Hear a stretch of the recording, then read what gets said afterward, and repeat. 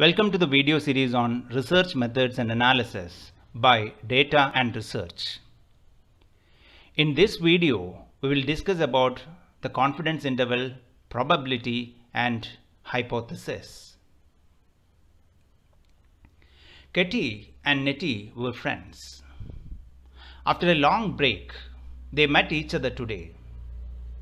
In between their conversation, Katie said, "Friends are better than my family in understanding me." Hearing this, Nettie asked, "Are you sure? Are you confident to say like that?" "If I have to be confident, I have to be 100% sure about it," Katie thought.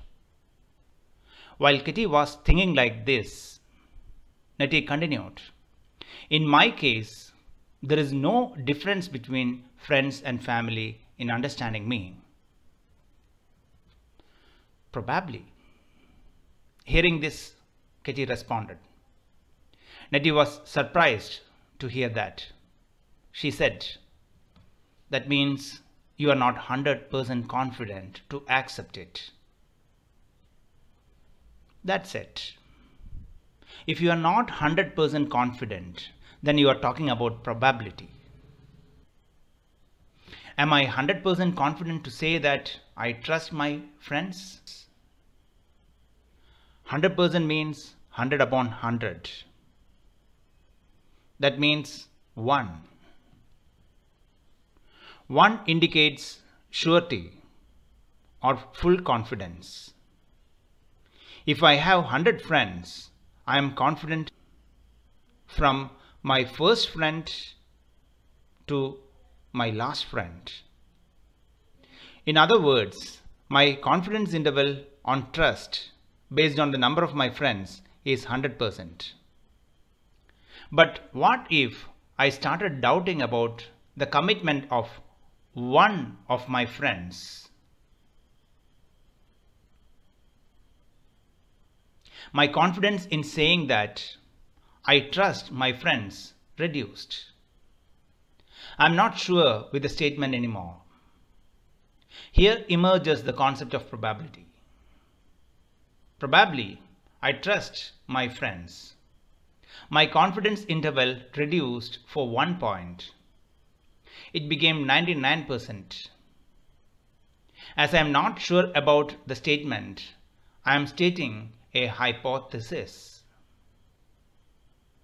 I trust my friend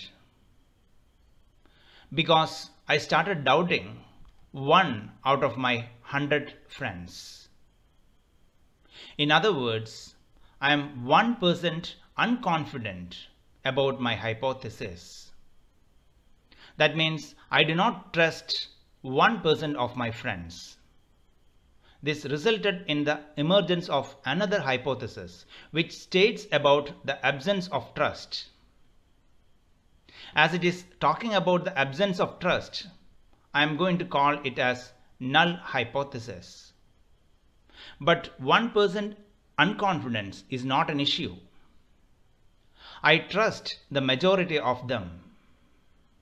Hence I am standing with my statement, I trust my friends. Now, what if I started doubting 2?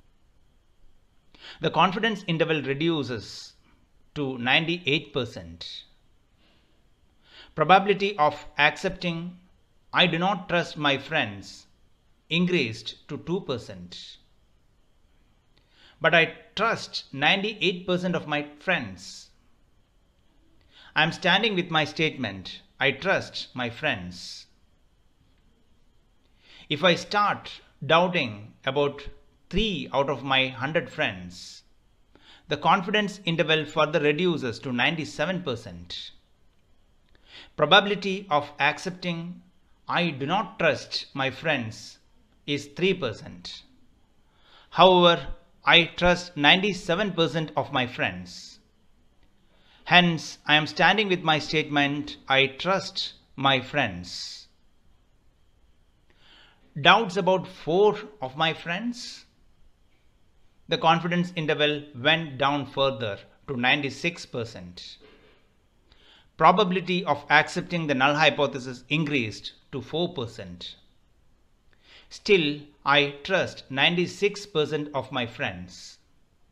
So, I am with the statement, I trust my friends. Now, 5 of my friends are in the blacklist. Confidence interval became 95%. I am in a dilemma now. Should I accept the null hypothesis? Because I am not trusting 5% of them. Okay, on the other side it is 95%. I will continue with my statement, I trust my friends. Now, this is very bad. I am not sure about 6 of my friends. Confidence interval went below 95%. I cannot hold my statement, I trust my friends anymore. I am accepting the null hypothesis. I do not trust my friends. Somewhat this is happening in the rejecting and accepting of null hypothesis in humanities and social science research.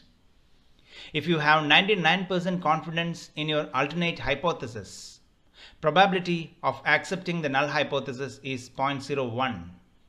In humanities and social science research, 0.05 is considered as cutoff to accept or reject null hypothesis.